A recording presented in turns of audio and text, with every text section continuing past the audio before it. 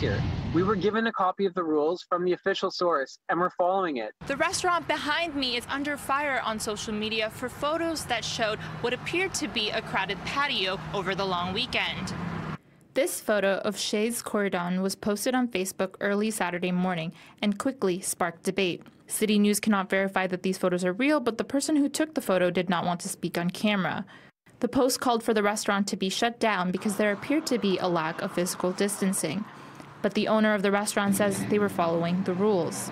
There is a rule that if you want to be away from another group of people, that's possible. But if you want to go and talk to people, it's not my job and it's not appropriate for me or any of my team to start questioning and making judgment calls on who's allowed to talk to who.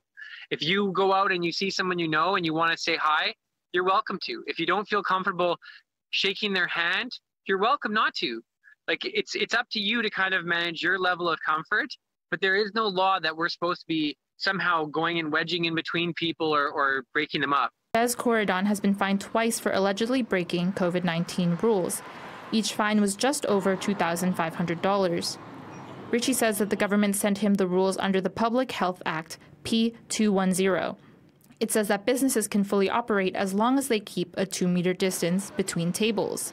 Richie also says he thinks the government has not made the rules clear for the public. And I think the biggest problem here is that the government has done a great job of managing the situation. There's no doubt about that. That is objectively true.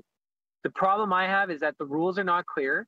The rules that they send me are not the rules online.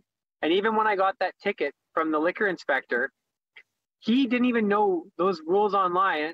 The original post tagged the city councillor Sherry Rollins to bring it to her attention.